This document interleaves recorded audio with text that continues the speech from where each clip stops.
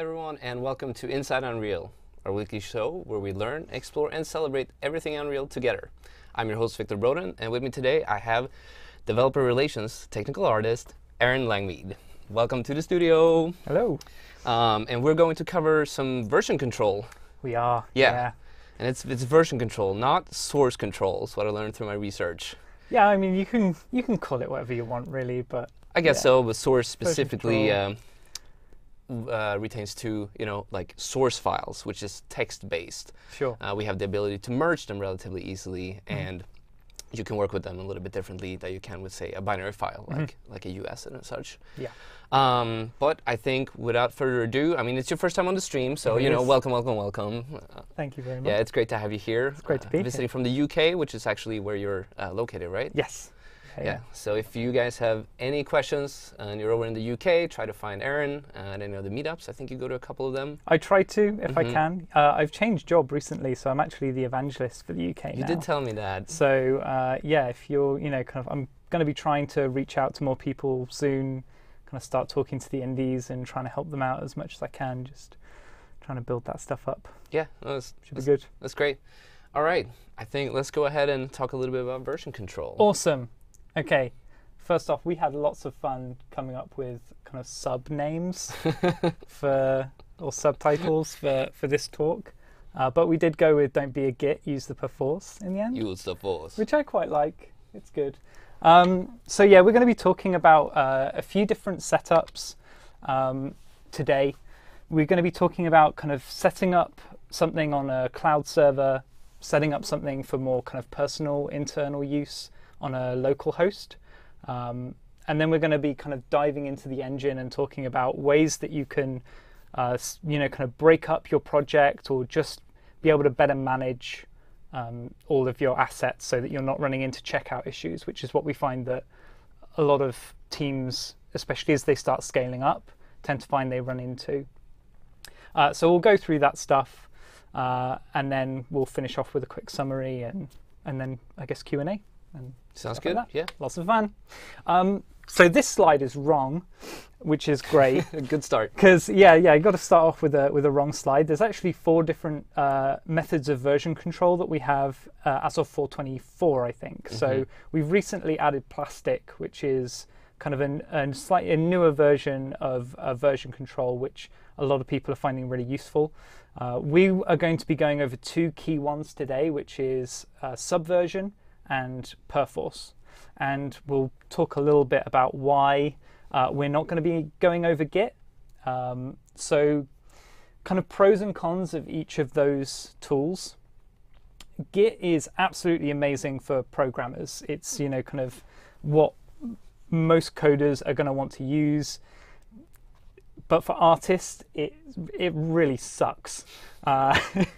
So the main reasons for that is you'll often run into file size limits or size limits for assets, things like that. So if you're an artist, you're often working with, kind of reasonably large files, especially, kind of even inside the engine. If you're, kind of working on the U asset, those files can still get pretty big, and the maps can get big as well.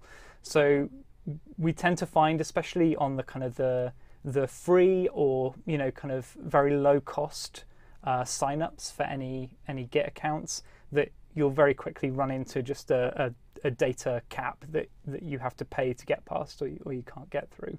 And the second big reason that kind of Git can suck for artists and designers, people working inside the engine, is that you can't check out any assets. Right. So if you aren't used to working in a version control tool, generally you want to be able to check out assets because you want to stop other people from being able to work on them while you're working on them, because you don't want to have 2 different versions of the same texture or model or asset that you then have to try and decide whose should get kind of pushed through to the main main you have to sort of manage that outside of the version control tool, and that can lead to lots of issues. Because unlike code, you can't merge those things back in. So one of the things that Git is good at is being able to merge code together. So if you have two people working on kind of the same kind of blocks of code or same areas of code. It's a lot easier for them to bring that work back together. Whereas you can't do that for binary files. It's like if you were working on a texture and you just had two people working on it, and then at the end you had to just alpha blend out the bits that you wanted to keep from one artist and the bits from the other. Like it just doesn't work. So we have two other versions, Subversion and Perforce. Subversion is great because it's cheap or it's free. So there's no kind of limit on how many users you can have. You just can download Subversion, kind of manager like Tortoise, and then all you have to do is pay for hosting if you want to do that, kind of online on a cloud somewhere, or you can host it locally on a NAS or on your computer, or kind of anything that can set up a Subversion host.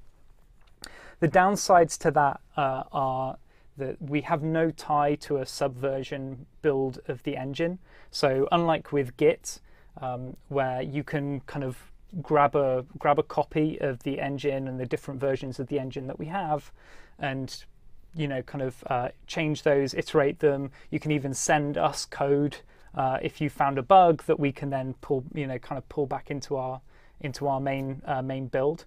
With Subversion, we don't have that. So your engine build and your game build, you either need to separate them by having a Git repo for the engine and Subversion repo for the actual game that you're building, or just kind of create a copy of the engine, bring that into your Subversion folder, and then you'd have to manage that yourself. And then when you wanted to upgrade, you'd have to again kind of manage that yourself. Also, it looks like something that Zero Cool would use, which is if you haven't seen the film Hackers, kind of just leave the stream right now, go and watch that film, because it's absolutely awesome in it. Yes, that is Angelina Jolie if you haven't seen it before. So yeah, go and watch Hackers, just a little side note. Then we have Perforce. Perforce is pretty much the industry standard. I don't know any studios that are using Subversion, mainly just because Perforce is kind of it's a more cleaned up package. It's more complete. It's got kind of different levels of support and hosting, and it's just a bit more fully featured. But kind of for small groups, for single users, Subversion is absolutely great. It's fine. There's nothing wrong with it. But Perforce is the kind of the standard tool that industry is using. So if you are a student and you're wanting to get into the games industry, having an understanding of how Perforce works is a really useful skill to be able to kind of be able to just say, yeah, I know how to do that. You won't be doing any catch up when you join the studio. So yeah, it's great. It supports checkout, which is one of the kind of the key things that we're looking for as in-engine users. It does tie to the engine. There is a kind of a small caveat with that, which is that you do have to be a custom licensee in order to get access to the Perforce version of kind of the engine builds that we supply. It has a very clean interface, so it's nice and easy to use. It's built up. It's very good. And then on the con side of that, no chance of looking like Zero Cool, unfortunately, because you're not really going to be in any kind of command line for most of it. It's potentially expensive at scale, so it's free for up to 5 users, I think. That's great. So as soon as you kind of get past the 5 users, then you will have to start looking at licensing it with through Perforce. So yeah, and then obviously the downside con, which is it ties to the engine, but again, that's only with a custom license. So we're going to very quickly run through 2 methods of setting up Subversion on a NAS, so a kind of just a network storage device that you can buy. They're really, really cheap. It's really useful because it's kind of like a one-off cost. So whereas with kind of if you wanted to do any cloud hosting, you're looking at paying kind of a set price every single month. So for some people that might not be useful if you're kind of just a hobbyist, or you're just wanting somewhere to store your kind of your art projects that you're working on in your free time or something like that. So this can be a really, really useful way of doing that.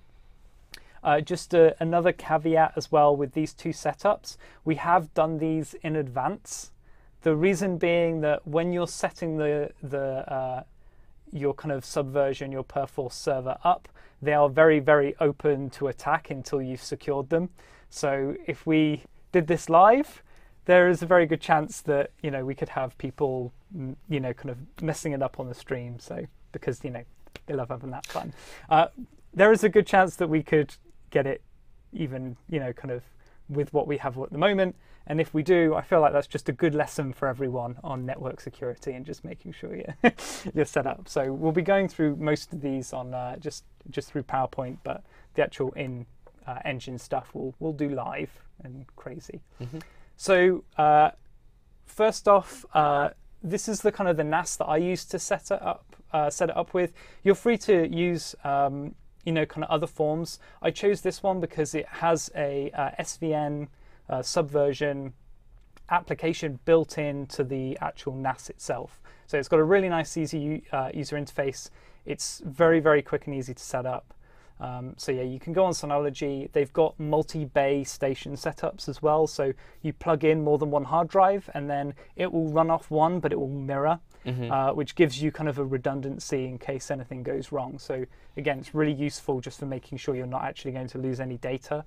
I'm sure most of you will have lost data at some point or something. So having something like this where you've got an actual backup, and then if you do double disks, then you can have multiple backups. So even if that hard drive backup fails, you've got an exact copy waiting right next to you that you can just switch into.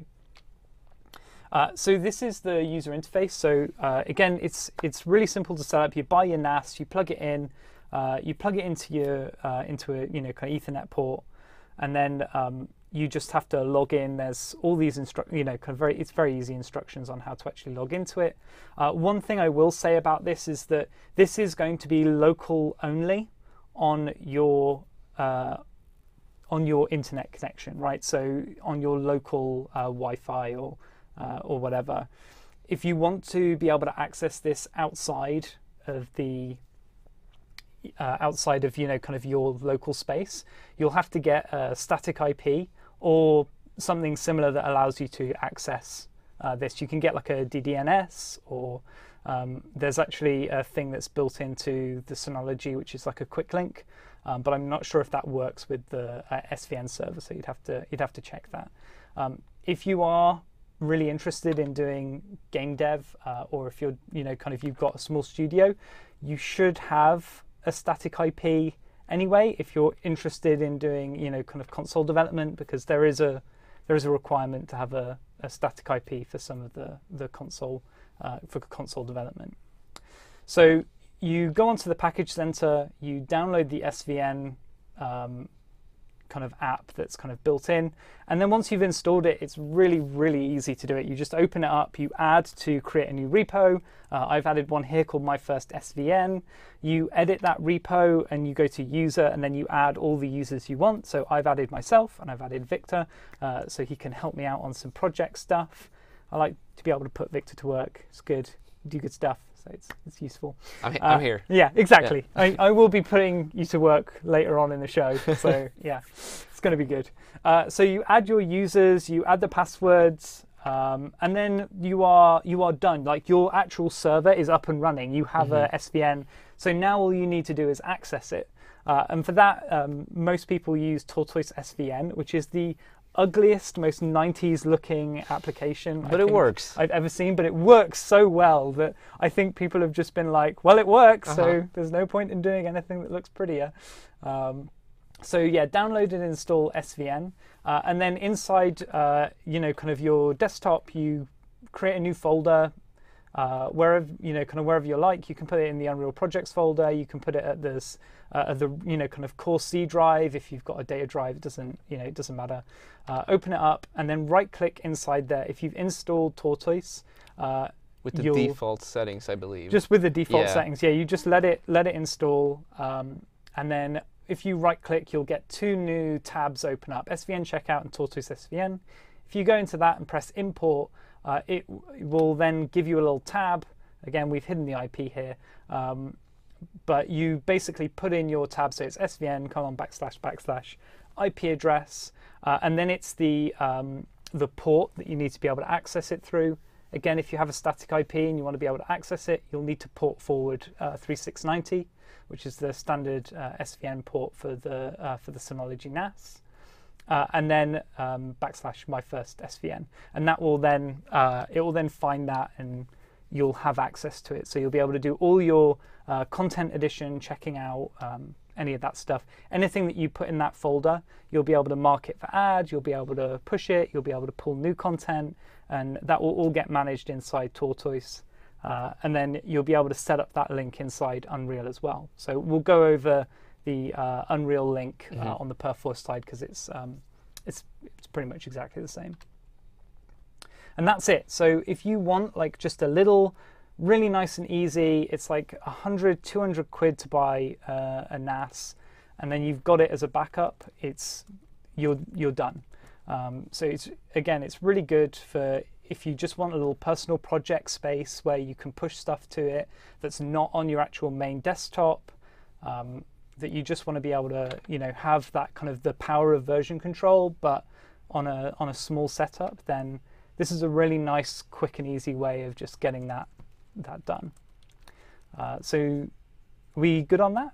Do you want to do some quick questions? I think or so. Should we just move on to the Perforce? I'm going to paste a link to the documentation as well, because we do have some official documentation regarding SVN and the use of the engine. From what I remember using Taurus, it is very straightforward. It's so simple. We are going to go over some of the fundamental concepts now using Perforce of sort of how you actually work with source control. And that's pretty much agnostic. There will be different menus, but the terms are very similar.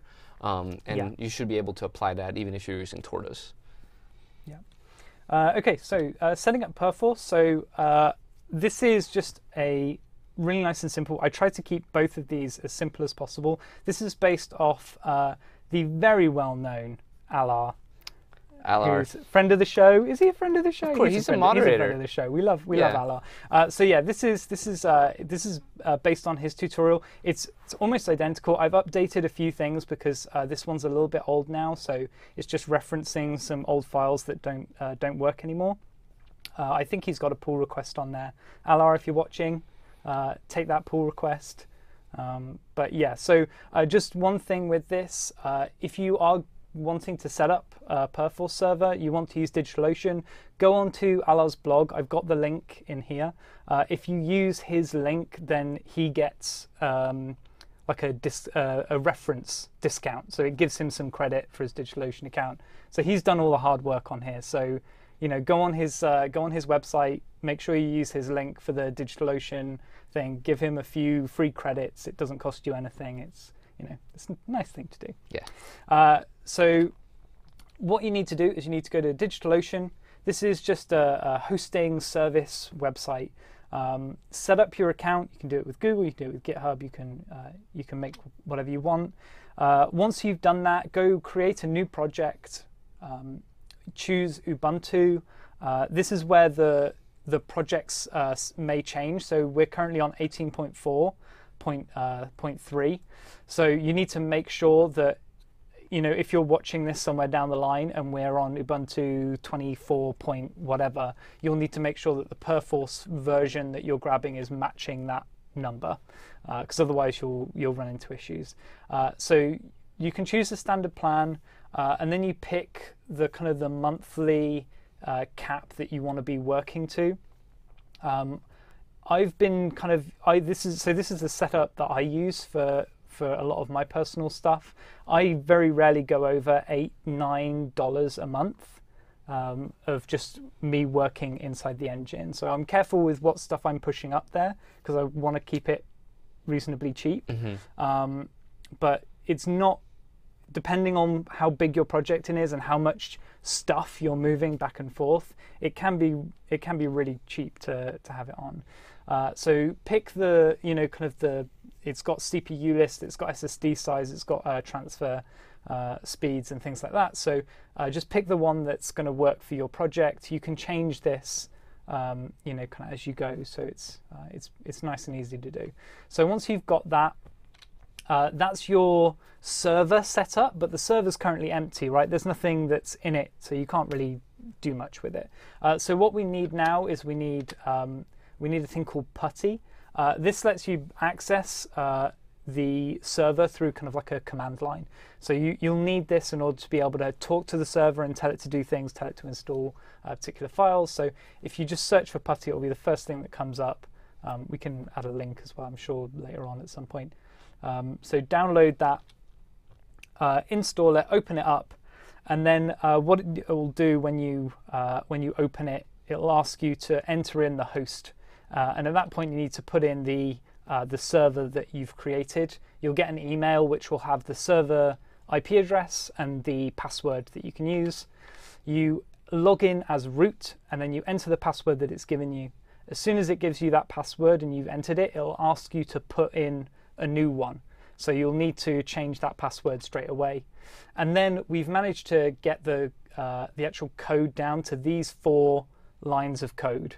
So once you've logged in and your password's been changed and it's waiting for commands, all you need to do is copy and paste each of these lines one by one into your PuTTY command line, and it will set up all of the Perforce stuff for you. So it's foolproof because I've been able to do it. And if I can do it, then anyone can. Yeah, I think it took me like 20 minutes. It's so it's so quick. So just to give you a very brief overview of what each line of code's doing, if you're not very code centric.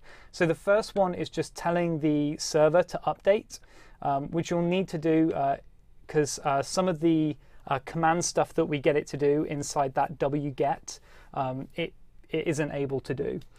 So you need to update the server first. So you run that command, then you get, all that's doing is it's retrieving the content at that repo address. So we've got, I've made a copy of, again, this is all from Alar's stuff. He's the smart guy here who's done this, not me. I take no credit. All I've done is I've just updated the Perforce version that it needs to get to set up the server. So you grab that. Again, please don't just blindly download random stuff. Like, look through the code first and check it before you do it. Don't trust me, or don't trust anyone, just as a general rule. But you should look through the code first just to make sure that you're happy with it, and it's not doing anything that you're not happy with. The chmod is just navigating to the particular address, and then the sudo install perforce is actually installing the Perforce server. Once you set it going, it will run. It will ask you to set up another password. This is for a sub account. This is because you don't want to be working off your root login. That's just a standard kind of security thing that's a good idea to do. So it will create a secondary login that's called Perforce, I think. Set up a password for that, press enter, and then it will carry on, and then it will all be finished. And then at that point, you have your very own Perforce server ready to go, which you can access from anywhere, right? As long as you've got an internet connection. Yes, internet's important. With an internet connection, yeah. So at that point, all you need is the software for you to be able to interact with that. So at that point, go on to Perforce's website. You want to go to P4V. You'll need to do some registration stuff for that, because obviously it does have the 5-user limit. Once you've done that, you choose your family, your format, your platform, download, and then you'll be able to install the P4V. So it's a suite of apps. These are the kind of the 3 ones that you'll use. It can also install a command line that you can access as well. If you are comfortable using a command line, because some people aren't, some people aren't, you don't have to install it. You can just leave it off. But if you like using command line, if you prefer it over that, over using visual interfaces, then you can install that one as well. But we get P4 admin, P4 merge, and P4V. So P4 admin is where you'll be setting up your depots, adding your users, and managing the all of the repositories as a whole. P4V is where you'll be doing most of your pushing, pulling, syncing, shelving, branching, all of that stuff. And then P4 merge is a specialist tool that you'll be using if you do want to start merging content together. So that's, as we talked about before, if you branch two versions off and you want to bring those two together, it's got kind of a specialist tool that makes that stuff a bit easier to do. We're going to talk a little bit more about merging. We are going to talk a little bit. We've seen quite a lot of questions about branching and merging, so we'll try and tackle those a little bit later on. So this is on the admin page, and again, this is why we haven't just set this up live. So once you have your connection, you set up your Perforce server, you need to access it. So you do that by adding your IP address, and then it's the 1666, which is your the port for Perforce. So that's a standard port that it uses for it. And then you'll press the new button, and this is the thing, that anyone who has this IP address can add themselves as a user, because the Perforce server, when it gets first installed, is not secured with any password requirement, with any user lockdown level. So literally anyone who has this IP can then go and make a new user. Feel free to go and try and make a user with that now if you want, but it should be locked down. So yeah, you want to set this up, make a new user, add yourself to it. When you first log in, it will set you up as the super user, and then you'll be able to add new users and add the security level to it so that random people can't just access your We were talking about content. Doing it live on the stream, and then we realized that if someone's quick on the keyboard and knows what they're doing, we might start seeing some strange things being I kind of wanted to let it happen as well, because I thought it'd be funny to just have like a community driven, but God, that would have just gone so wrong so quickly that it's just not going to happen. There are a couple of things that could happen there. So yeah, you add your IP address, create your new user, and then this will give you access to P4 admin. So here we can add on new users. So we have a thing called users and groups. So we can add all of our, I've added Victor to this so he can access it. And then we also want to do a bit of security stuff as well. So under administration, we can go in and we can change the password security level. So by default, it's set to 0, which seems like just a really bad idea. So passwords not required. I recommend setting this up as high as you're able to go. Again, we don't want to provide too much stuff on security advice. Just kind of some. Do your research. Just you should look into this stuff yourself. You should figure out what level of security you're comfortable with. But yeah, it's up to you. But yeah, we go quite high on what we want. If you can get two-factor authentication, it's always a good idea. So set your password security level up. So kind of a password is always required to get access into P4 and P4 admin. And then what we want to do is stop anyone from being able to make a user. So this is the one bit of, there's another bit of command line, but this is the main bit of command line that you'll need to use.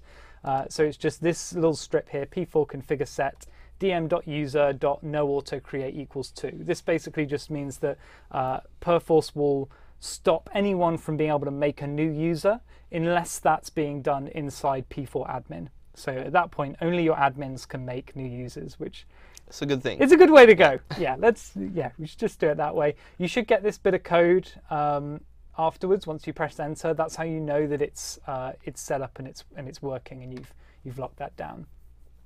So the next thing that we need to do is add our depot. So we have you can have as many different depots as you want. These are basically your kind of your base directories for any of your projects that you're working on. We've got two different key types that you can have that I'm going to be talking about: local and stream. So local is a nice and simple one. It's basically just, here's my game, kind of super game 55 or whatever, and that's all that this thing has got in it. It's just a repository for that game's content. Then you have streams, which are a little bit more complex. And basically what they are is multiple projects within a single depot. But those things can have dependency on one another. So inside most of the engine stuff that we have, we'll have the engine, and then inside the actual engine we'll have all of the games and samples and various bits that we need. And then those will be each set up as a stream. And what's quite nice about that is you can set up interdependency. So you can say, oh, I just want this particular project, and it will pull just that project, but it will also pull anything that it needs in order for that project to work. So this is quite useful if you have content that you need to share across multiple projects, like the engine build, if you're doing a custom build of the engine. And that way you can have your engine build, all your different projects, but when you pull that content, you don't have to pull everything or manually specify the things that you want to pull. You can just pick a particular stream, work in that stream, and then switch between them as you need. So if you're kind of just starting out on this stuff, just stick with local. It's nice and easy. Just kind of make it for your game project. If you're more advanced, you probably already know about this already, but maybe take a look at streams, especially if you want to set up your own engine build. So that is it. We have now got a Perforce server as well as a Subversion server. Easy peasy. Yay. Nice and easy. And this has been cooking all night? Yeah. And now compile shaders. Yeah. So now we're going to go over kind of adding that project, and we're going to do this, we'll try to do this live and see how that goes. So we have a little example project here. So this is based off the vehicle game. So we're going to go through kind of setting up a workspace in P4V. So I'll just open up P4V, bring that down. So this is the, kind of what you'll be working in day to day. You have basically your depot and your workspaces, right? So the depot, this is the server versions of these files. So this is what you've got on your server. And then your workspace is the local saved version of that. So you're pulling that stuff down, downloading it and storing it locally so that you can work on it and edit it. I guess it might be good to mention sort of the difference between, just iterate a little bit on the difference between your local copy of everything that exists and what exists on the server, the depot, right? And how that you can pretty much do anything you want on your end in your workspace. But it's only when you decide to actually push it back to the server that anyone else will get either, yay, your now bug fixes, or yeah, nay, your bugs. Yeah, you can go through and you can do whatever you want to this. You can check stuff out. You don't even need to technically check stuff out. You can manually overwrite it. So one of the really useful things about Perforce is that when you set this up, it will manually set almost everything to read-only. And that way you can't edit the files by default. You can only view and access them. And then when you check those out, it's manually switching that over so you can start editing it. So it tries to keep it so that you're only working on the content that you've actually pulled and you've marked out as yours. And then the really useful thing about that is if you want to work on the AI, the behavior tree for the little character that we've made, right? You can then check that out, and then I can't go in and start editing that. It will notify me if I try and check it out that you've already got it. There's a little icon that comes up that lets you know and who's got it checked out. So I can either let you get on with your work, or I can go and shout at you to be like, put it back in because I need it and I'm more important than you, right. so I need to work on it more, and then you can do it. Right? I think we should also mention sort of the setup of which files you are actually supposed to push to the server. Yes. Because in your project folder, you do have a couple of folders that should only exist locally.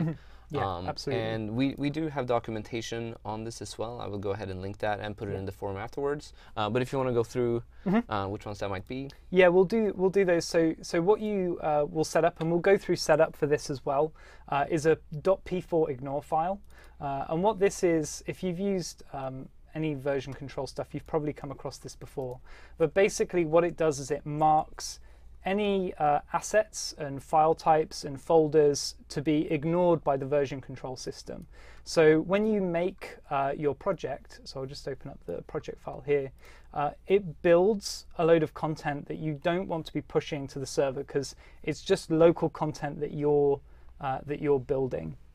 So these are the intermediate and saved folders. You don't necessarily want to be deleting them, but you definitely don't want to be pushing them back up to there. The one reason is that those files can get huge. Like if you are currently working on bug fixing and you're generating a lot of logs, those logs, if you've got like an error that's happening every single tick, that's creating a file, and those files can get massive. So you can end up with really bloated Perforce servers that have just got a load of ancillary content that it doesn't need.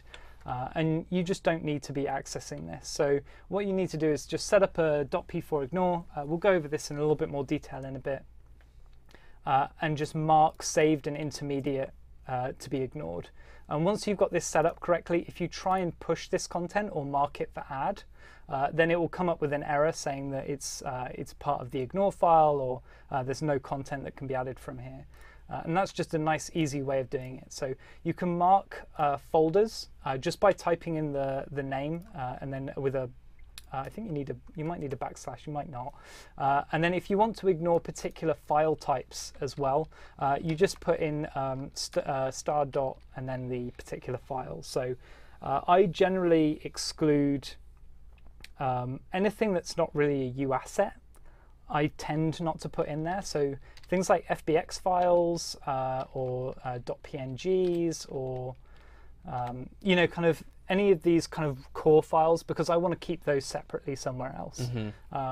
Especially with this, kind of if it's a service that you're paying for, you can keep all of this stuff. You can, if you do want to push FBX files and PNGs, you absolutely can. But it's just, it's just a way of excluding some content. So you can mark particular types, you can mark particular directories, and you can mark specific subdirectories as well in there as well if you want to ignore that.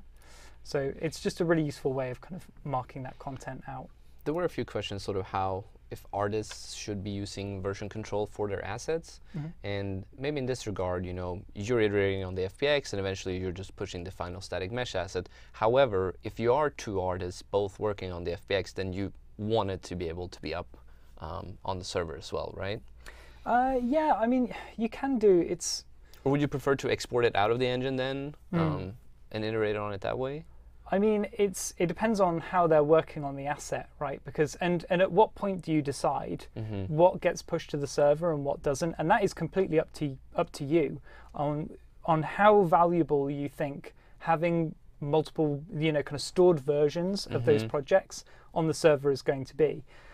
The problem with having that kind of content on there is that content can be huge, right? You imagine a PNG is probably fine. A PSD, right, which has got 1,000 layers of various bits and is, kind of 8K, as big as it can go, right, is going to be a huge file that you're going to be pushing and pulling all the time. And you might not want that content going onto your Perforce server, but it's it's your server at the end of the day. It is kind of up to you. Again, with kind of with model files, right? Do you put the ZBrush sculpt data up there if you're doing sculpt work? Because again, those files can get pretty hefty. Here's my 8 billion triangle high poly mesh that I've been working on. Let's version control that. I mean, I tend to have my working files in something like Google Drive because it can store simple versions and backups of things if you overwrite files, and I can offline stuff and work on it online if I want to. But yeah, it's up to you. You can. I know lots of people who have an assets folder that kind of sits alongside their Unreal project, and that has all of their mesh files, all of their texture files that they're working on, and they can go through and they can check those out and edit them.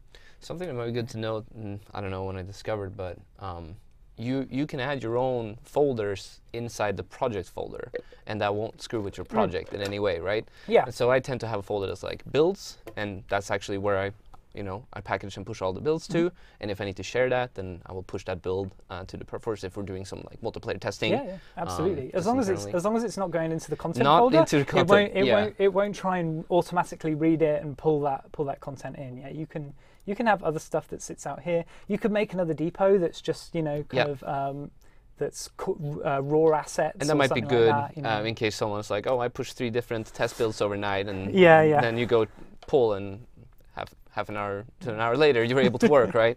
Yeah. So yeah, it's up to you. Like there's ups and downs. and a lot of it can be about cost as well, right? Like if you're a big company, yeah, and you've got plenty of cash, and you know at that point you've probably got your own server set up anyway. You know, yeah, you're going to want to be pushing everything because you want it versioned, you want it, you want to be able to back it up. History of everything. You want to make sure that you've got that content. A lot of people link up their version submissions as a way of logging how they're working and and the assets that they're doing and things like that. Because again, Perforce can tie into loads of different other projects where you can link it with things like kind of job lists and things that you need to get done. So yeah, it's kind of up to you on how you want to do it. So okay, yes. So we've got a depot. I've already made a few depots here. You can have a blank one. These automatically get added. So if we're in P4 admin and we make a new one, this will just appear in here. We might need to press the refresh button, but apart from that, it will just come up. What we need to do is we need to make a new workspace. By default, you won't have this. So I'm going to make a new one now. We'll probably stick with our original one just so we're not pulling content live. And that's going to be in the wrong... I do that every time. Yep. So we get this new window pop up. We name the workspace. So I'm just going to call it Epic Space 2. We mark the directory that we're putting it in. It's generally good practice to put this stuff as high up in the directory as you can. Yes. Just to keep the path name as short as possible. So most of the time you want to put it at the root drive. So inside C, or if you've got kind of just like a working hard drive that you want to keep it separate on. You can do that. I'm going to be really lazy and just put it inside the desktop, just so we've got it nice and quick access. I'm going to call this P42. And we're just going to select that. Then I'm going to click this little button here. This just converts it from this weird directory reading to a nice clean interface that's a bit easier to use. By default, it will just mark these as depots that I can have access to. But for now, I'm just going to leave it as blank and just press OK. Then once we have that, we're going to get this empty workspace. Once we have that, we just need to start pushing content over from our depot to this workspace. So you can see I've got it selected here. We're at Epic Space 2. I'm going to go to Racer, which is the current little game that we've been working on. And I'm going to go down to Map to Workspace View. You can see that's kind of come through in the directory again here. Once I press OK, it's going to come up with a do you want to get that content now? We're going to pick Get Latest. And you can see it's kind of working away in the bottom right. One of the things with Perforce that I've noticed is it's not always great at telling you it's thinking and doing stuff. Yeah. So always check that bottom right little loader bar because sometimes it can be a little bit rubbish at telling you that, hey, I'm working here. I am still pushing content, or I am still pulling content. So don't screw with anything. And you can see that once we pull this content, we have none of that saved intermediate folder stuff. That's the P4 ignore file doing its job. Some people like to put the P4 to mark the P4 to be ignored. I always like having it pulled with it. That way, anyone who's pulling the content isn't going to accidentally push all of the saved directory stuff with them when they do it. It's a nice safety measure as the admin of the repository. I just leave that folder, that file in there. We can see all version control belong to us. I believe that was your contribution. That was my contribution, indeed. Thank you for that. Yeah, that's really useful. So you can see that pulled pretty quickly. We have a pretty good internet connection here, so yeah. So once we've got that, we have now got our content directory. If it's your first time making a depot, the depot will be empty, at which point you still need to map it, but then you need to add some content to it. I always add just a little text file, right? So I'll just make a text file, put a kind of a little bit of random text into it, save it out so that the file's not nothing, just as I think it's more just me than anything else. I think it would probably work fine as an empty one. It's also good to test, right? If it's the first time you're setting it up, just pushing something simple. Yeah, just make sure that it's all working. What you can do once you've made that, it will appear inside here. We right-click and we just do mark for add. So I can't do this with this because this is a new one. Let's just do that now. So I'm going to go to Racer because that's the directory that this depot is working in. If we pulled this one, we would get a folder called third person that sits next to Racer. So that's how your content is still separated out.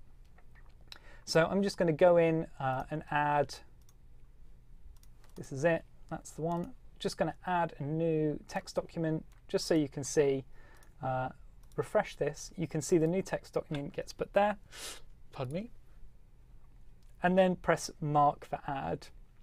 Once we do that, we'll get a little pending change list. So I'm just going to pop that as OK. And then we can submit. And that's basically going to push this new asset to our server. So I'm just going to do that now because we might as well. We need to write a change list. The change lists are super, super important. Do not be lazy with your change list description. This is how people know what you have done with that particular pull. So it's really useful for being able to search through and find where particular parts of the engine have been added or particular parts of the game have been put in or modified. So make sure that when you're working, keep track of everything that you're checking out and what you're doing to it so you can add it to that change list later, because you are going to want to make sure that you're keeping on top of that. Pushed. Yeah, chat saying always write commit messages. Yeah. Because you never know what kind of problems you might come into. No, I know, yeah. And we haven't touched on that yet, but you know, storing it and having a backup of your work is one thing, but the power of version control is that in case something happens, you don't have to lose weeks since the last time someone put it on a hard drive, and that's what you need to bring back. Even if you're working just with yourself, right? Like one of the really useful things for students with version control is that it deals with all of your or a lot of your documentation that you have to do, right? A lot of the time, if you're a student, you're working on an art project, you have to demonstrate the development of the art project that you're working on. If you're using version control, you can just look back in your history and you can actually revert back to that particular thing without destroying any of the other content. Grab a few screenshots because you forgot to do that area and then go back in. And then you look really organized, even if you're not. So I'm just going to put push demo text file, submit, and then that has been pushed through. If we go back over to our depot section, you can see that new text document has been added to the server. So that's now held on the server as well. So if Victor was to go onto Perforce, he'd be able to see that that new text document had been added. And if he pressed the Get Latest button, he'd then be able to pull that text file, add to it, do whatever he wanted to. Are you adding to it? Okay. Yeah. And then he'd be able to send that back up. I'm working on it. I have to write a commit message. Got to add that commit message. And then once it gets pulled, I can pull it and then I can see the change that's been made on my workspace. So very useful stuff there. You done it? There we go. You done it? Okay. Latest. Oh, yeah, there we go. So we've got a little triangle that's appeared over there. You can see Get Latest has now not grayed out anymore. So we can get that. And if I open up this text document, oops, I did it again. That's been added to it, and I can see that you know, if I open up the history of that. Show them how to open the history window. It's not on by default, and no, I wish it was. View, it's view, isn't it? View, and then history. Yeah, thank you. That's one of the first things I usually do when I open up the client. The history tab is super useful because you can just see through, and you can see the descriptions here listed. So change the demo text file for Arran's amusement. Yes, excellent. So again, it's just, you can do this for individual files. So being able to see what you're doing, you know, kind of for each individual asset is very useful. So at this point, we've got the workspace set up. All that we need to do now is actually link up our Unreal project with Perforce, because by default, it's going to be off. Right, so this is our source control button. It's nice and big. By default, it's going to have a little red circle with a cross through it, so you to mark that it's not there. I'm just going to go to change source control settings. So what we have is we have a provider. These are the different options. As you can see, we've got the plastic SCM that's been recently added. So you pick the version that you want to use. So if we look at Subversion, you can see we've got basically the repo name. So again, that's just the IP address with the port number and the directory name, the username that you're using, and then the password to access it if you're using that. So we don't want to do that, obviously. We want to be using Perforce for this one. You can see we've got our lovely IP address listed there. We've got my username, which I'm using, and then we've got the workspace that we're doing. If we open this up, and if it's working, it should automatically pick it up. If not, you can manually type this in, and then if you press accept settings, it should figure it out and go through and realize it. If not, you've done something wrong. And then we've got this tab here, and this is, I'm not going to open this, but this is where you can put in your password. So this means that you won't have to open Perforce, the P4V project, when you want to work in Engine, because you don't need to have Perforce open at this point. You just need to make sure that you're logged in under these source control settings. Press accept. It'll say connection to source control successful, and then you probably won't see any particular change straight away, but this is now set up with Perforce. So if I get, let's do a quick demo. Victor, could you check out just any file? Just pick one for me and check one out. And we'll just have a quickly go over what those individual things look like and being able to identify that. So I checked out the landscape master. Landscape master, okay. Cool. Master. So if we go to landscape, we can see landscape master. You should be able to see here, I'm just going to increase the size of this so that you can see it. We've got this little blue check with a little padlock next to it. If we hover over it, you can see checked out by Victor. So this is telling us that we can't work on this file. So if I try and do this now, just give it a sec. What's it doing? There we go, source control. So you can see we've got the little source control tab right at the bottom. We can kind of refresh this, but if I try and work on it now, so I'm just going to disconnect this thing and save.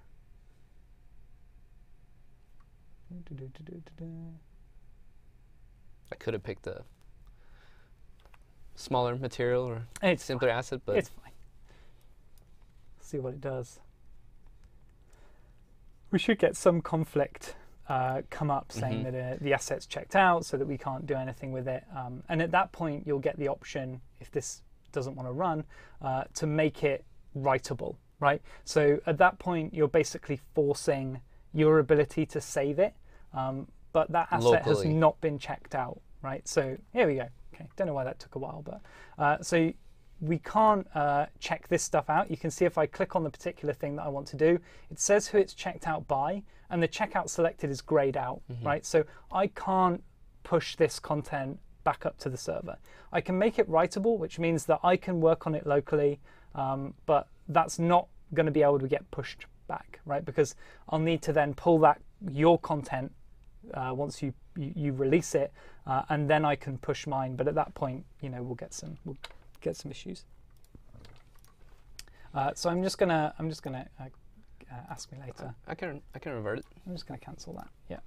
Nope. Don't want to save. So yeah, we can have a look and see the content's now reverted. Yep. So now I can go in and I can start editing this stuff and modifying it. Again, probably shouldn't have done this with the mouse material, but it's fine. It's fine. It's fine. Yeah. There's not that much to it. It should be okay. It's having a bit of a grumble. It's making real sure that. Yeah, it's really double checking that we've got the correct permissions to access this stuff. So yeah. See, we're definitely getting a lot of questions. Yeah. Some of them are really good. So we can go through those while this loading bar is going from 0 to. All right. So we're pretty much. So how do we version control blueprints? And by version control, I mean diff and other things like peer review, since they are binary files, and that makes us cry. Yeah. So we're going to go over some methods of breaking up your blueprints, but yeah, this is the kind of the key problem with working with binary files, right? Is that you can only have one at a time, one person having it checked out at a time. You can't merge them back together if you've kind of got multiple different versions. Not automatically. Not automatically, no. And we have this big problem with blueprints where it is code that we're working on, but you can't diff those things, or well, you can diff them, but you can diff them. You can't you can't merge them. So generally, what we say for checking quality is we have a thing called shelving inside Perforce, inside Subversion as well. So you can do the same in that. So if we open up our repo, you can press I think it's Control G. Yeah. So this allows you to shelve. Oh no, sorry. This allows you to find a shelved file, right? So what we can do is we can shelve anything that we want while we're working on it. And what this will do is it will allow other people to access it. So it does get stored inside the server, but it doesn't replace or update the files for everyone. So if you're working on a blueprint and you want to, you want to send it to your boss first, or you want to send it to a friend to check over, but you don't want it going into the main project for everyone to be able to pull, you can shelve that, and then once you've shelved it, you press Control G, and this will give you a change list number, which you can then send. The person who needs to check it can enter that in. That will give them access to that shelf, and then they can then pull it and check it. So that's kind of the way that you can kind of have your assets checked over without having it pushed straight into the source. Which again, if you're working on like a game mode or something, and you're like, if I've screwed this up in some way, and I push this, I'm breaking the entire game for everyone. So let's not do that. So you can kind of shelve that content first and then send it over. Again, one of the things as well is Perforce has a pretty comprehensive docs page as well. So if you are looking for particular ways on setting this stuff up, you can look at it on there. Yeah, that looks like it's gone through. Okay, so now we have our project. It's stored on the server, assuming that we've pushed that content over to it, and we've got our local repository, and now we've got our little game here. So this is the advanced vehicle blueprint, but I've added just a few little extra bits so that we can talk about how you can break up your project. So we've got these little things here that will run away from you if you drive too close to them. You can run them over and squash them, and yeah, they're fine. They get back up. They don't die or anything. There's no violence. No, there's no violence. Just chasing them down and running them over, and then let them pop back up again. So that one tried to attack me there. I haven't programmed you to do that. So yeah, what I want to do now is just go over various ways that you can break up your project to make it less likely that you'll run into checkout issues. So regardless of what we do today, you are always, unless you're working by yourself, going to run into problems with checkout contention and just in fact, even if you're working on your own, you'll run into issues. Because when I was doing my own projects, I would often check something out on a PC, and then I wouldn't be able to access it on my laptop because I checked it out. So you can even run into checkout issues with yourself. So this will always happen, but there's several things inside Unreal that will let you break up your projects into just smaller chunks, and that way you'll be able to have multiple people working on multiple elements of the same. And there are other reasons why that's a good thing. It's not only for collaboration or the possibility to work. Even doing it yourself, can safeguard you for the future if you want to reuse assets. There are many reasons why. Yeah, I mean, one particular one is at the behavior tree level, right? So what you can do is you can swap in and out behavior trees as you go. So instead of having one massive behavior tree that's doing all these checks, let's open up base just so we can see. So if you don't know how behavior trees work, they operate going down the tree from left to right. So whenever we go through this, we have a condition here that sets to squashed. Just because squashed isn't true doesn't mean that we're not always checking to see if squashed is true, right? So with this particular condition, we're checking to see if we've been squashed, right? And we have an observer abort on both. And what this will do is when this value changes, it will abort itself. And when it detects a value change on this, it will abort these as well. And that way I can have this logic be overridden by this logic if I want to. But every time I run through this, my default state, which is going to just be kind of wait a bit, wander around, wait a bit, wander around, right? All this logic is still being checked, right? Because it needs to check whether I'm being aborted out. And this is a very simple behavior tree, but you could potentially get really complex behaviors. And at that point, you could have lots and lots and lots of things checking to see if they're true, or if an enum's been changed, or if a particular actor's been set, and all of these things. So you might want to split off your behavior tree into different logic where you know I'm in this particular type of behavior, so I only want to run this particular logic, right? I'm sure we could talk about this another time. I think Wes did a really good talk on this. Yeah, he did a great live stream on behavior trees, but it seems like maybe you'll have to come back and do that as well. Well, we'll see. So this content is really good to be able to break up. Same with materials as well. Material functions don't, as far as I'm aware, don't actually cost any more than having the same logic that is just running on a massive web. So this is our landscape material here.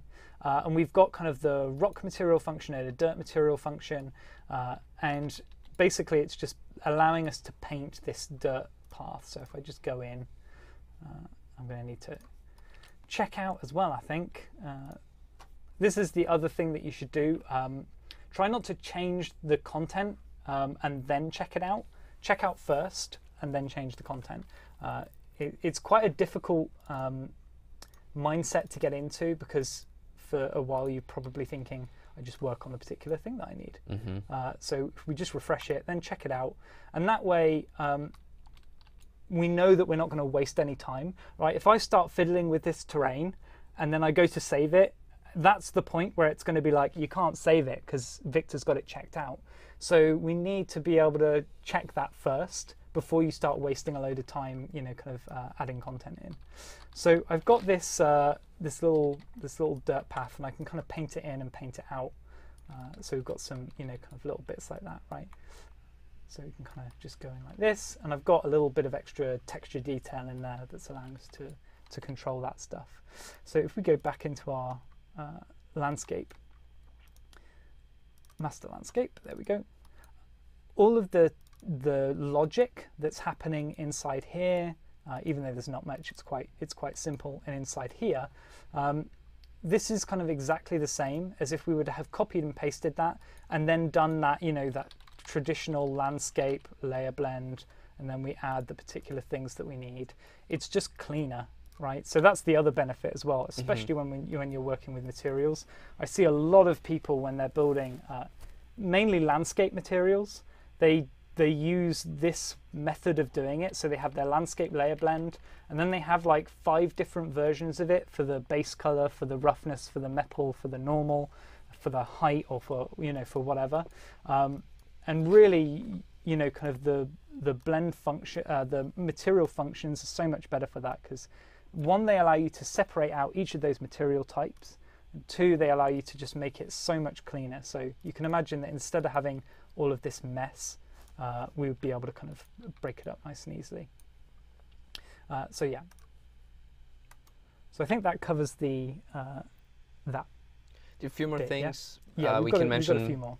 Actor components is another good way to encapsulate logic within an object that you can check out and work on separately. Yeah. I think the first time I ever saw that in really large scale was in Conan Exiles, and their player pawn was almost entirely consisted of actor components. Right. And that was so that they had each part of whether it was logic back and forth to the server. A lot of it is saved data, sort of what gear you have.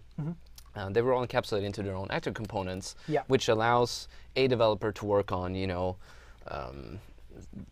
stats, another one to work on gear, another one to work on the save system. Yeah, it's the same. So we've got blueprint function libraries and blueprint macro libraries. They have a multi-purpose use, so they're really useful for sharing logic across multiple blueprints. So if you shouldn't have to remake the same macro or the same blueprint functionality for each individual blueprint asset you're working on. You can use these in order to kind of share that logic across, but you can also use it to reduce your checkout contention. Yeah. Because if I need to work on something, but the thing that I need to work on is just a function that I can access through here, I can open it up in the function library and then work on that, and then the actual core stuff that's using it can still be checked out by other people and worked on, and all of that good stuff. Same with blueprint interfaces, same with the game playability system actually. That's another really good one that just lets you break up that content a little bit more so that you can work on particular effects or particular actions as its own standalone thing which can be checked out, rather than having one massive blueprint that is, kind of got control over all these particular things. We've got a few others as well. So inside, let's go to vehicle. Inside our anim component as well, we also have sub animations as well. So this has been in the engine for a while. It's a little bit different from the animation linking, animation anim blueprint linking, which has been added in 4.24. I think it is. So this is our kind of base vehicle blueprint. You can see it's got a lot of components, which is kind of making up the logic for all of the hinge components and spring components. But I've added this extra blueprint sub blueprint called overcompensate, and what this will do is it will just increase the size of the antenna on the vehicle itself, so we can increase that, whack it up, get a nice big antenna if we want to, or if we're not bothered about that kind of thing, we can set it down to something a bit smaller. And this is its own independent anim graph, where again I'm just doing a very simple transform of the root of the antenna here, but you can do a lot more inside that. And again, this allows you to have multiple people working on different elements of the anim graph without having any issues of checkout contention, because the person who's working on this core one, he's not having to worry about, or they're not having to worry about kind of anything that's going on in here. It's just got the link, so they can carry on working on any of these assets, and then whoever's working on the sub anim element can carry on working on the sub anim, and that's absolutely fine, no problems there. Same with that. So behavior trees we've done a little bit of before. They're great because they focus very much on little bits of bite-sized logic, right? So we have tasks, decorators, and services, and then we have the trees themselves. The trees can be broken up either by you calling them inside another tree. So this one has a little bit of logic here, so it checks if it's squashed, as we said before, but it also checks if it needs to run away from the car, or try to. And if that becomes true, then we run this behavior. So this is just another option, right? We can run behavior. This allows us to pick a whole other tree that we can access, and then that is a completely different tree that we can go in and we can edit and we can work on. I didn't actually know that. Awesome, good. Well, I've taught one person something, so yeah, I'm going to take that as a win. Presentation successful. So we have the kind of this bit of logic here that can run. The great thing about having this inside here as well is that all of these decorators are still running and still checking. So even though I'm technically working in a different behavior tree, this check to see if the little critter's been squashed is still being ran. So it's still going, am I being squashed? So it still has priority over this secondary behavior tree. And then we can also run the behavior tree independently as well. So there's nothing that stops us from saying, actually, little critter, just do this. So it will just always try and run away, always be running away from it. And it has no other logic outside of that. Behavior trees are really cool. They take a little bit of getting your head round, but yeah, they're really good. But all of these things, if I just let's just double click on that. All of these things here, so the decorators, the services, and the tasks are all individual blueprint elements, right? So this is the service that's basically just doing a distance check from the player, right? So when it gets activated, it gets player controller 0 and gets the pawn. You know, kind of not great reusability wise. You might run into some issues with this, but you know, kind of whatever. The base, get the character, get the main player, and then on the tick, which is a controlled tick, so it's not running, you know, kind of every single frame. It's running at a controlled rate. So every single time this is called, we get the distance from the pawn to the player, and then we'll just compare that against a minimum value that we're setting. If that value is exceeded, we set our little critter to run, and then it starts legging it. So yeah, nice, easy logic. That service is getting called in here. So when this gets activated, that's running. At the moment, it runs every 0.5 seconds with a random deviation of 0.1. So it's much more optimized than actually running on the event tick. But this is a nice individual bit of code. So I can be working on this behavior tree. You could be working on that service, and we would have no issues whatsoever because the two things are independent. They're just referencing one another. Finally, I think we might have some more. We also have levels as well. So this level is broken up into just a few different chunks that I've done. You can do a lot more, and depending on how you want to work, you can break up your level. But we can have persistently loaded sub levels inside our asset. So this is marked always loaded, so it's always in there. All I've done is I've separated out the track from the main level. This means that you can go in and you can open up, if we go to, I think it's here, you can go to track. It's probably not going to be lit, so we'll just go to unlit for now. You can go to that track and you can work on this and check it out and do whatever you want, and I can be happily inside the master for this, getting on with whatever particular area I need to be getting on with. Generally, we split by kind of disciplines, right? So game logic, lighting, even particle effects, audio, and, kind of effects, audio. Yeah, that's a great one. You'll split up those so that people who have different disciplines, different skill sets, aren't interfering with one another.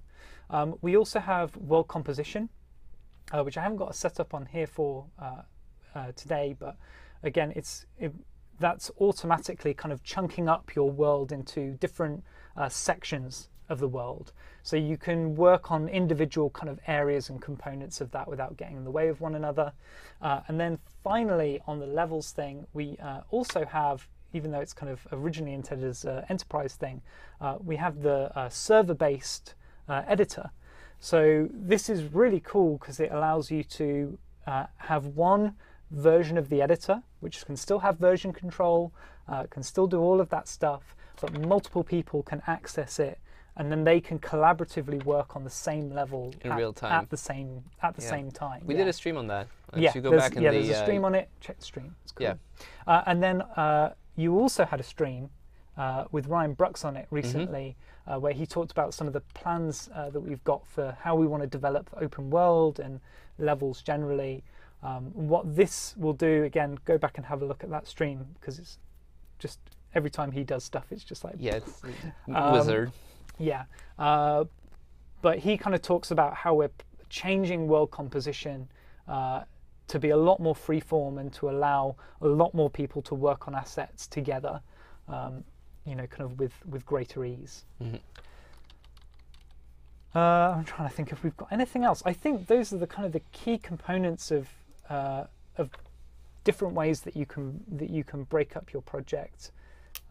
Obviously, the main thing is just is communication with your team, and just kind of keeping on top of it, just being careful about how you're doing it.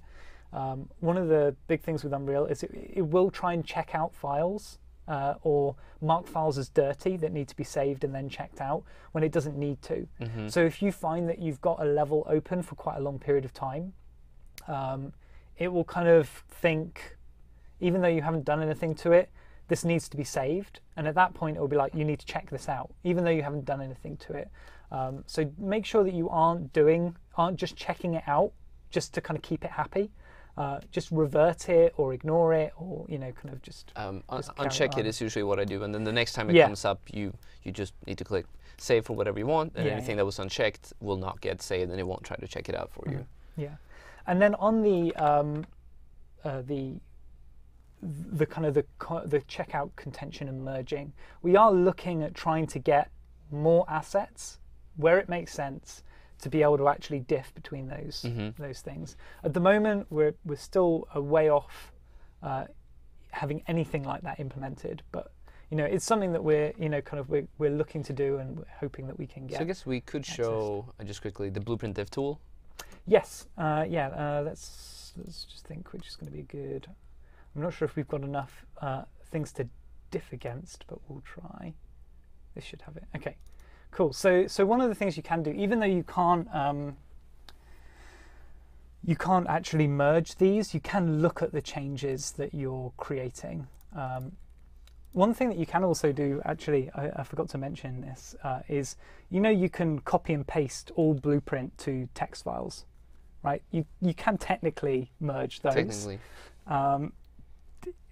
It's more of a gimmicky thing than it is actually anything useful, but because it will detect literally anything like a node movement change and things like that. So this is our diff tool. It doesn't have much to it because we haven't got any differences really any detected, because I built this all in pretty much one go, so we haven't got a lot to show. But you can see the event system. You can also see the actual graph as well. So you can kind of go through and you can visually look at the differences between the two assets. So yeah, it's a useful tool for being able to decide it. Hopefully you will work in a way where you won't need to use it. And this is actually when I've previously been doing blueprint reviews. We would use the diff tool. So we would do what we talked about earlier. Say you'll shell the asset. I'll do Control G in P4V. You'll tell me what the CL is, because you clearly need to tell me that I need to review it. I'll download that, and then I'll open up the blueprint diff tool. Because even though you tell me, oh hey, I only changed the max throttle of the vehicle. Sure. Can I be sure that that's all you did? Maybe you fat-fingered something or touched something, and the blueprint diff tool will tell you every single thing that has been changed. And so for me, as the person who is the gatekeeper, making sure that everything is working and it's implemented the way we want it to, I can then get a much better idea of what actually happened. Even though I trust you, I mean, I'm sure you just worked on the throttle. I definitely just worked on the throttle. Yeah, that's it. I might have worked on the other thing as well. And then the antenna is like 3 times the size, and so one thing that might be worth doing is, do you want to do a quick change? Sure, I can do that. Just to show it, like if you change the dirt material on the landscape, it's a nice visual change, just so we can see it. We can see it coming. So I might.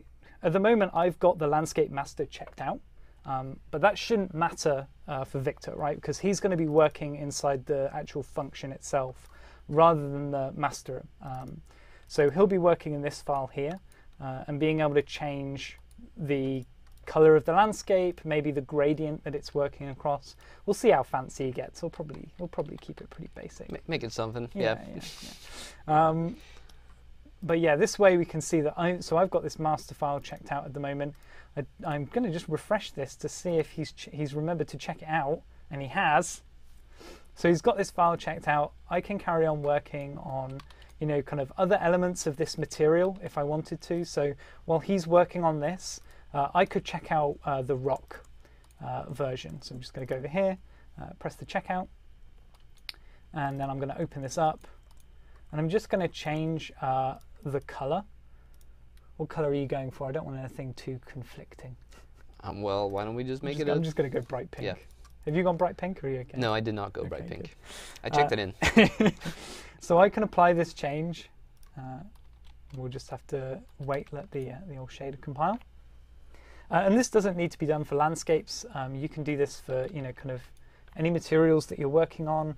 We've got a new layered material system as well, which this will work great for, because again, you can have your layered material setup, which is just referencing all of these different material functions, each of which can be edited and checked out on their own, whereas the actual master material for that asset can be worked out on individually. What we can also do as well is we could make an instance of this, and that way we could edit base things on the instance to just tweak and check, but the actual master itself you could leave for other people to be able to work on if they needed to actually develop the material itself. If you're iterating there and sort of you're trying stuff and I'm trying stuff, exposing as much as possible using parameters in the master, and then having one instance each that we can iterate on and compare. Yeah, if you don't care what the value needs to be fixed at, then yeah, absolutely expose that stuff out to the function, and that's all good. So I'm just gonna so we can do like just a general sync. So we can do that just by clicking this on the content, and that will just check everything and just start pulling as much stuff as is possible. This is kind of going, you've modified this package, but you haven't checked it out. Do you want to reload it? So I don't care, so that's fine. Don't care on that one. Don't care on that one. Don't care on that one. Don't care on that one. Don't care on that one. Don't care on that one. God, I had a lot of stuff edited that one checked out. I've been bad. Oh. You have to do it at least once on the stream. I guess so. Yeah, is it part of it? Little crash. I almost wonder what we did there. I think it's probably because I had too much stuff that I was fiddling with when I shouldn't have been. I don't think I've ever seen a crash from trying to submit before. You haven't seen me working. Oh, so that's why. So what about that project? Tell me that's how it's gonna be like. You were working on Dirt, right? Yeah. Okay, cool. So I just need to reconnect source control because it looks like it's lost the connection. So by default, you can set it so that the Perforce text is actually hard linked to go to the particular IP. We know this off by heart, don't we? 1.8.62.22.200. You got it. Yes.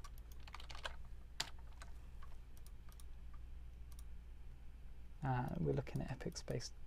And we still have a little bit of time for questions before. Okay, cool. Before we're done with the stream, if you're wondering. We'll go to epic space 2. Oh, I don't know if it's going to like that. It might be because we were kind of messing around with it. So you can see we've got this little exclamation mark that's appeared next to MF Dirt. That's kind of indicating that we need to do a sync and we need to do a pull. So let's try and do that now and just see what happens. So it looks like you've changed the color to a hideous Coda green. Well, it's grass rather than. I've never seen grass that toxic. It's a full 1. It is a full 1. Yeah. Jeez. You didn't tell me to make it look pretty. You're right. I didn't. That's on me. Okay. So we'll let the shaders compile, and hopefully this will. I'm not sure what happened with Incredibuild here. It was working 423. I think I just need to set it up again. Yeah. This is the other cool thing. I didn't realize this that you were telling me about is the exposing the FPS count just into this top corner.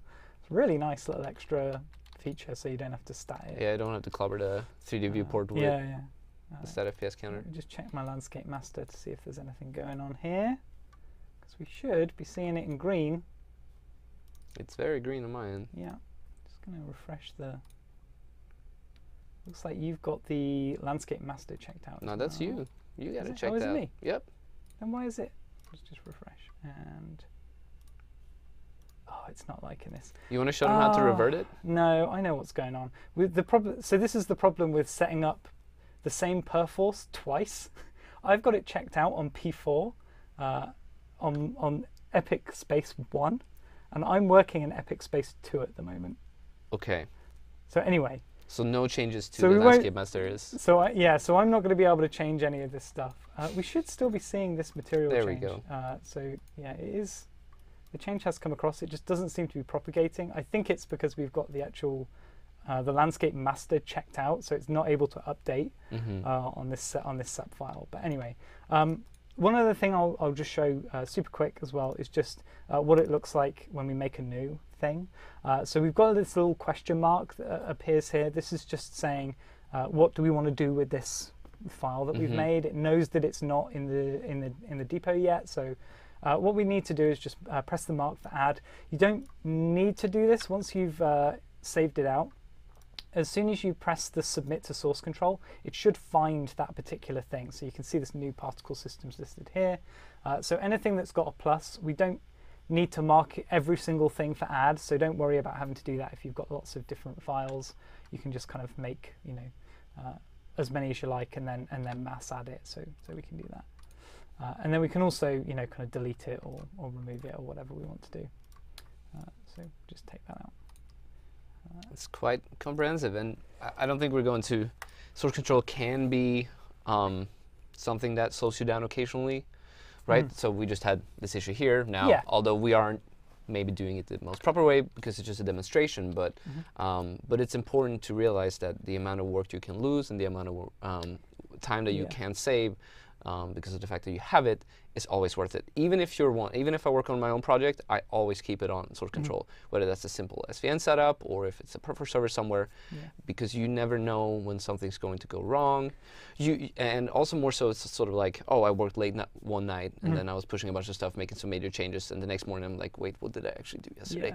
You go back, and if you've been detailing your commit messages, then you can just go back and see what you did. Yeah, I mean, it adds an extra step, right? So yes, it's going to add a little bit of extra, you know, time consumption. You might have to spend a little bit of time just fixing stuff up, which you wouldn't have otherwise had to do. But the gains that you get just are so far and away just blown out the water. When I was a younger person, I did a game and it was done without any source control, and I would work on memory sticks, just kind of transferring it across from computer to computer as I needed, and then once I finished the game and kind of released it, I went back and I kind of started working in version control, and then to go back to that project, I was just like, how did I work like this with the kind of the paralysis of knowing that if I screw up, I've got like one step back of revert that I can do.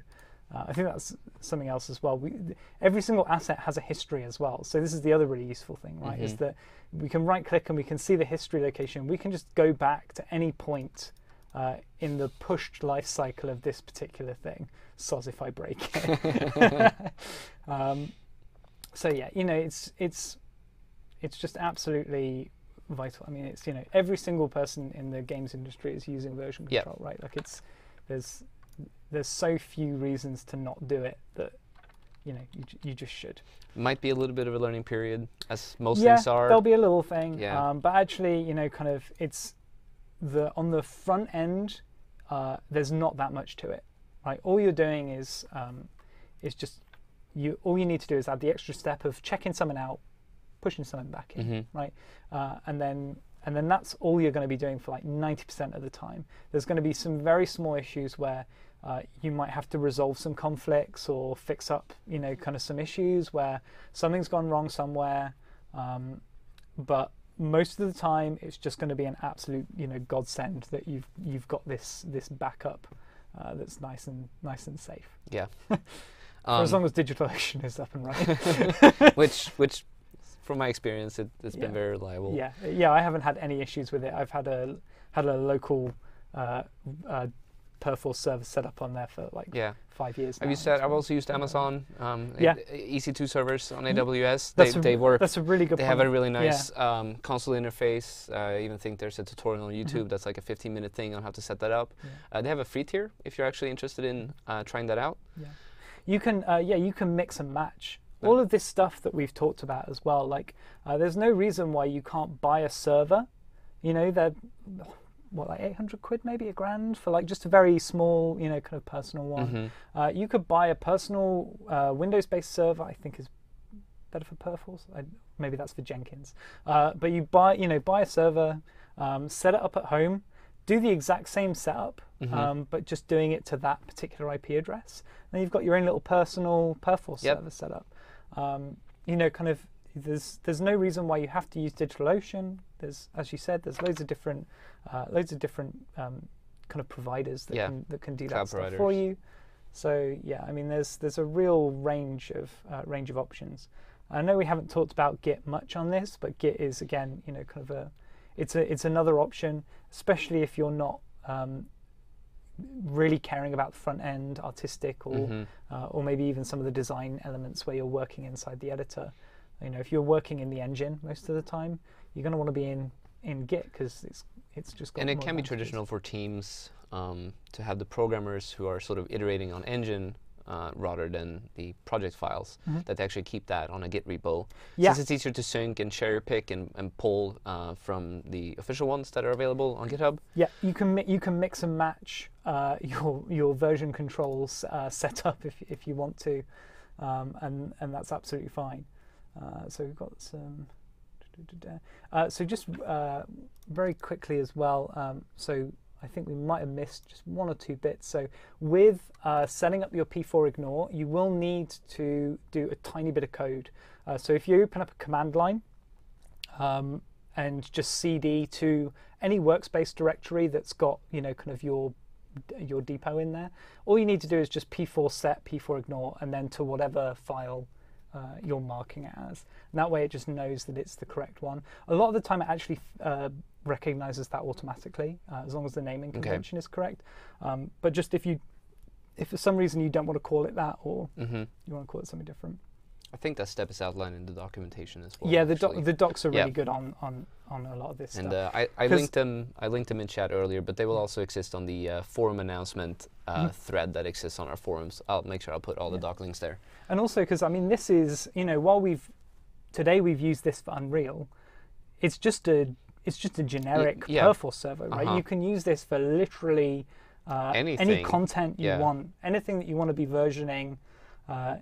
You can just push this stuff up. Once it's there, it's image there. Edits, it doesn't care what you're putting there. So I've just got one last bit, which is just general best practices. So obviously we've been over splitting up your assets. So this is just general good recommendation. There's lots of different ways to do this inside the engine. So, you know, kind of material functions, behavior trees, blah, blah, blah, all that good stuff. We can share this deck, right? Oh, yeah, absolutely. Cool. Yeah, we'll make sure I'll put that up as well. Only check out the assets you're working on. So obviously just, you know, kind of make sure you're staying on top of that stuff. Make use of ignore files just to be a bit more selective about how you're working. One thing we missed as well was the DCC. Don't put the DCC on Perforce. That should be on a separate server, right, that you can access. For anyone who's accessing that stuff, it only really makes sense to have it for local access. So have the DCC been ever gone over before? Or DDC, sorry. Inside Unreal? The derived data cache, yeah. Oh, I don't think so. I haven't. Because it kind of popped up around 422, I think. It's just like a generic error that was suddenly with the engine. That's like, this hasn't been set up properly. But it's really useful. Basically, it's just taking all of your cached data. So every time it has to compile, if you're building for Xbox and PlayStation and Windows or whatever, you have to build the, you know, kind of cook the content for each of those things. And the derived data cache will just store all of that stuff. And then multiple people can access it and use it, which means you can really heavily reduce any compile work that you're doing, because that compile data is shared across multiple users. So yeah, don't put that on the Perforce server, but that should be going onto a shared server that is local. At the point where it's not local, it's probably not worth. No, it's going to be benefit. Slower. It'll be slow, right? So if you've got a mate who's working in Madrid or something, and you know, and you're in England or America or whatever, then it's not worth it. But if you're a localized team, then it's definitely worth setting up, because it will save you a huge amount of time. Also, it's not on here as well, but there's no reason why you can't set up a Jenkins server as well. So Jenkins server is kind of automation, which allows you to kind of like just automatically cook content and deploy builds and things like that. This is something that most major studios, if not all major studios, have, so that they can basically just cook content, do builds overnight or whatever. Again, you'd need to buy your own server or pay for server space, but there's some really good documentation on setting up a Jenkins server and allowing you to deploy that content. Is that the one that also builds Yeah. for you? Right. Yeah, it does all your building for you. So it will do a live build. So every time there's a change registered, it will do a new build of your game. So you've always got the latest build accessible, and it can also do a lot of content cooking as well. I think I've used TeamCity in the past as well. Yeah, again, yeah. Jenkins is just, it's not that's just a brand, okay, right, that can do it, that I just know a lot of people use. So yeah, that's worth doing. So yeah, make sure your change lists are useful. That's a big one. Why aren't we presenting? And just again, general security. I do not want to tell you how to secure your server, because I'm not like an IT professional or a server specialist or anything like that. I'm very much on the let's hack together a little Perforce server for fun. Make sure that you're researching this stuff, but just general, kind of little bits of optional, kind of extras that you can do. Secure with an SSH, which is basically just like a big long key that means that you've got much more secure passwording on your actual server itself. So you can set that up. Again, DigitalOcean makes that really, really easy to do. And then you can also restrict IPs as well, which is a good idea. Basically means that only people from set IP addresses will be able to access your server, right? So if I've got a static IP at home, you've got a static IP at home, I can add that, and that way only people from that IP will be able to access it. So it's just a little way of securing up your system. But yeah, please read up on how to secure this stuff. If you're putting anything that's any value to you whatsoever, just make sure you're researching this stuff.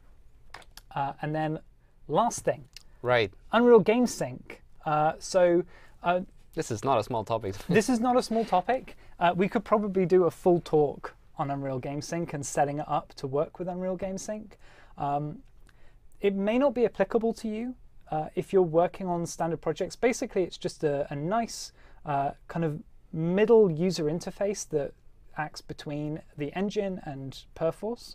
I think it only works with Perforce. I believe so, yes. Yeah. But what it will do is it does a lot of cook content for you.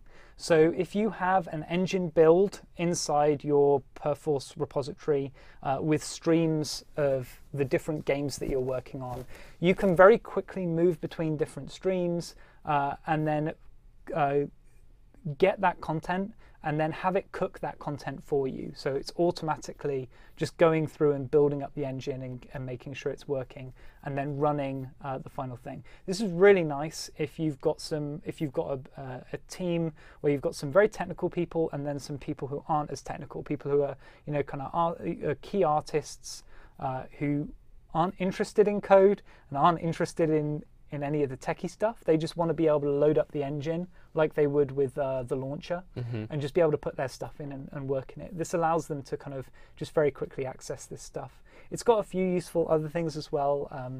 You can kind of vote on builds. So if someone does a build and it screws everything up, you can mark it as bad, right? And then multiple people can mark it as bad. And then you can automatically sync to the last good change, which means that you can have a load of builds above you, but you know that they aren't stable or they're not in a good state, so you can kind of not work on those particular areas and just kind of work on the last good version that you had.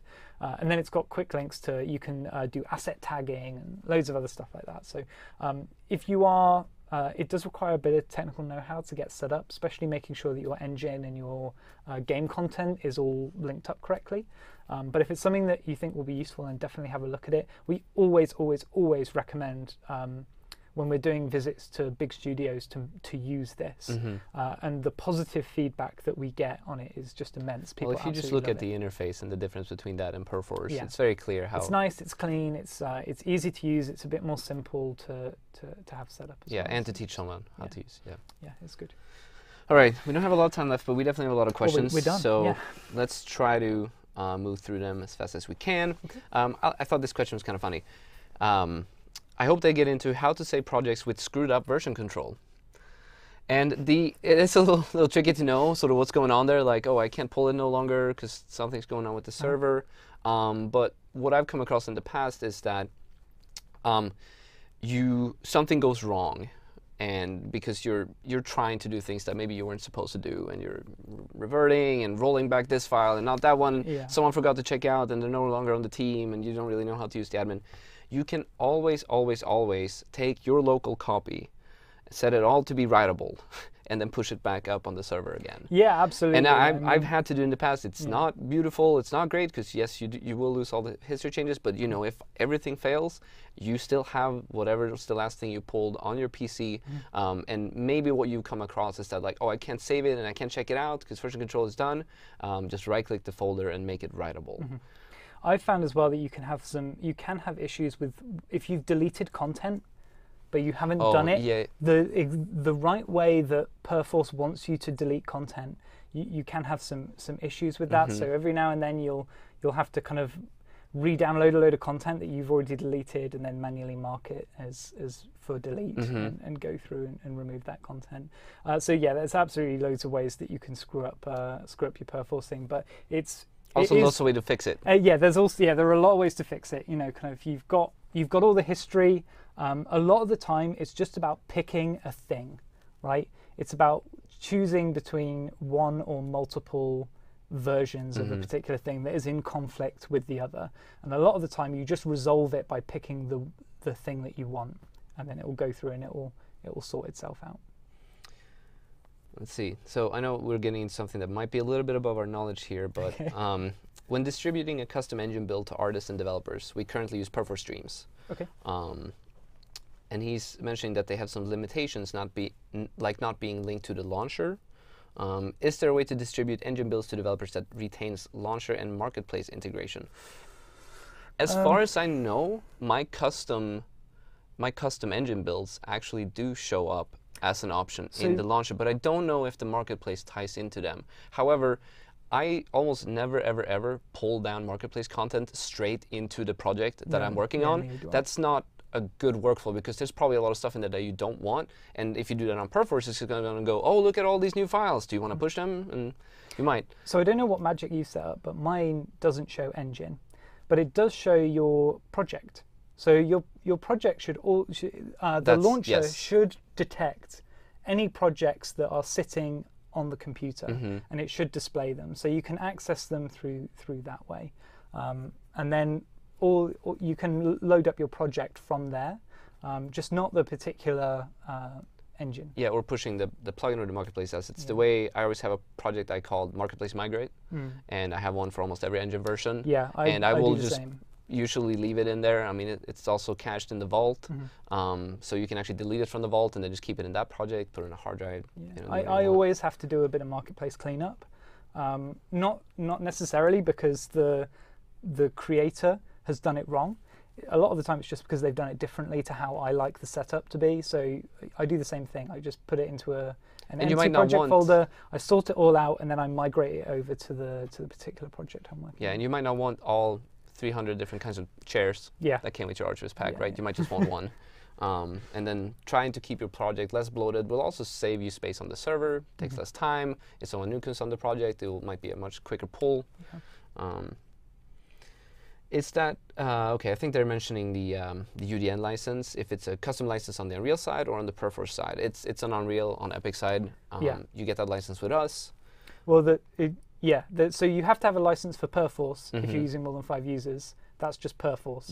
But if you want to access we have our own server of Unreal builds that you can get access to. So if you want to get access to those, then at that point you have to get a custom license. If you want to do that, we've got a link on our website where you can go if you're interested in becoming a custom licensee.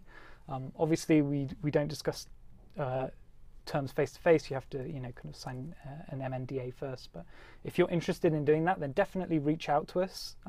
There's plenty of people. Because kind of we do all that stuff, and it's it can be so useful. The things that you can get from having a custom license are massively beneficial.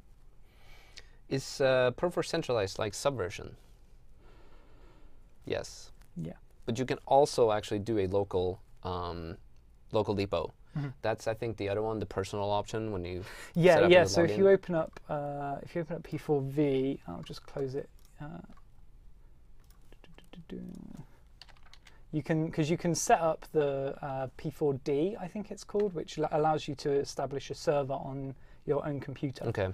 I haven't done it. I just know that it is possible. I haven't done it. So yeah, you can set up a personal server access as well. Yeah, so it's a local Helix server. Yeah, and then you can just remote on.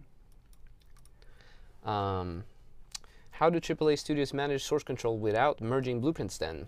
All you're going to have is conflict all around your branches.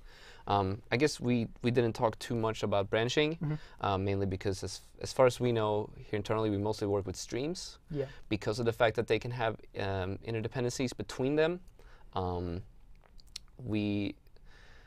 And so in that regard, when I've been on a larger team, what we do is that we essentially never work on the same blueprints, and we try to split up the work as much as possible, right? Yeah. And you're owning a small section of the larger framework. So yeah, so what a lot of people do is they'll have just a rule in place, and this will either be just a company-wide rule, or it'll be an extra piece of software or an extra piece of logic that means that if you have branches and you're working across branches, any binary files, if they're checked out on any branch, they're checked out on all branches, right? So at that point, any binary file is basically can't be branched, right? You basically are working on the file for it.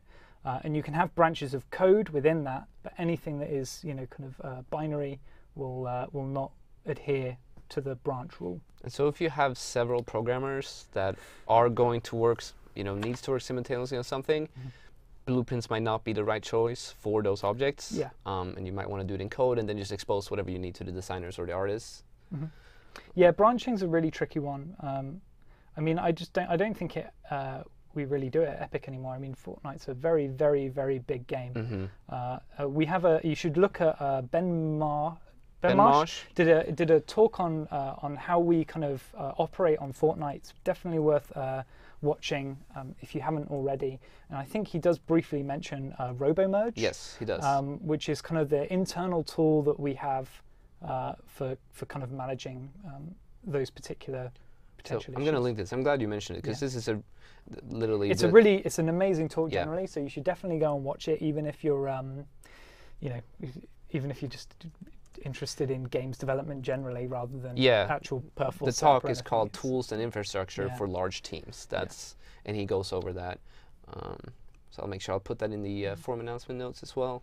But I think everyone runs into these issues with with blueprints and needing to branch out. And I think people are starting to just work around those. They're very difficult things to do. It's like a texture, right? It's like, would you open up both and then just paint out which bits you wanted to keep and not keep? That'd be tricky. Let's see, we don't have time. We're definitely not going to go through all of these. We'll have to. I talked for too long. No, it's good. It's all good knowledge. But there's definitely also a lot of questions, which is good. It means that this is a topic that needs to be addressed and talked about. Some of them we can try to follow up on the forum afterwards. I can. I'll jump on the forum. Let's pick two more and then we'll have to round up. As a tech artist, what sort of version control work do you tend to do? Okay. I mean, my general workflow is sticking inside the engine. So I never work on code stuff. So I'm always doing kind of either blueprints or shaders or kind of basically my remit kept on expanding to basically include anything that's inside Unreal. Even though I'm a tech artist, I still do a lot on kind of behavior trees and AI and stuff like that. So yeah, kind of for me, version control is just a way of keeping backup of my work and going through. A lot of the time I'm working on my own on particular projects, so I'm not using it for working with lots of people. I'm using it as a personal device for just keeping my work backed up and for being able to go back if something ever goes wrong. I like to use it to just go down a particular thought process. So I'll be doing things in a particular way, and I'll be working on a particular demo or a particular prototype or whatever, and I can go quite far down a rabbit hole and realize that it's just the wrong way of doing it. And at that point, I'll just revert back and start going down another path, which again is branching, but because I'm working on my own, I don't need to worry about that avenue, so I can just make that decision. But yeah. There are a few questions about why not using Git LFS, since that is available now. It's the Git, the large file system, which allows you to do large files. You still can't check out, as far as I know. No, Git still doesn't. Yeah, there's just some fundamental problems there when you're working with the kind of file types that we have in the game engine. You just need to pay a lot of attention to what's going on in the project and who's doing what. Yeah. And when. Yeah, if you've ever worked with just Git as an artist on a team, you'll very quickly understand why it's just not workable.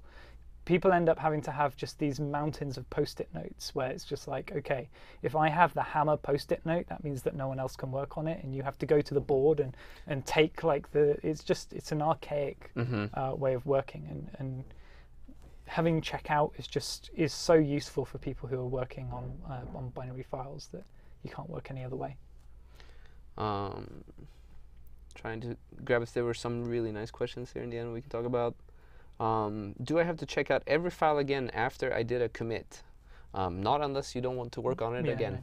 Yeah. You only check it out when you're working on it. Once you're done with it, you push it back to the server, and then it's locked. And then it's locked again until you want to access it. You can always access all the files.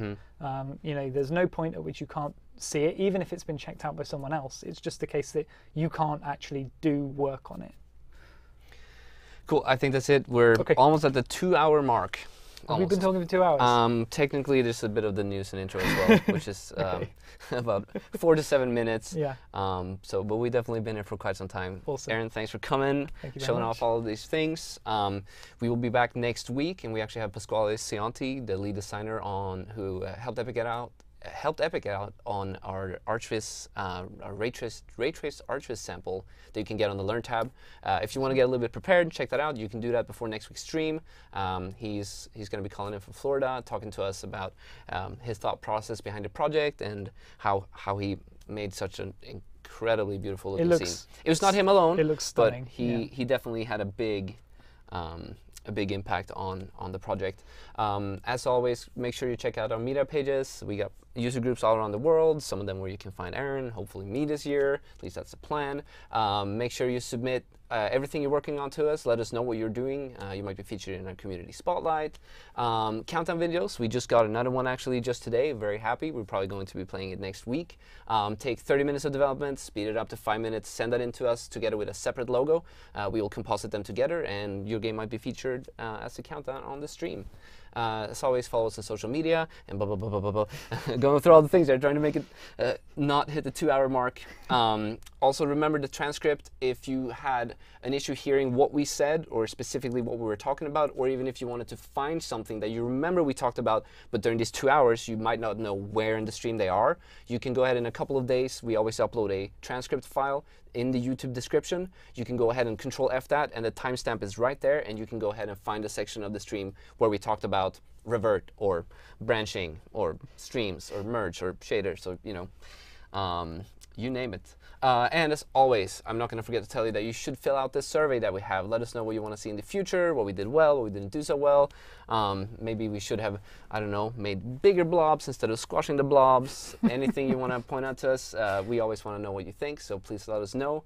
And then until next time, Arran's here, because you're definitely coming back. I think we had a great time. Definitely. People have asked me to do some shader stuff. You're going to come here and you're going to do some shader stuff. Yep. And possibly it might be even be in a kind of an exciting project later. Yeah. We'll see. And that's it for today, everyone. Thanks for sticking around if you're here for the entire time. We will see you next week. And until then, have a great time and happy development. Bye, everyone. Bye.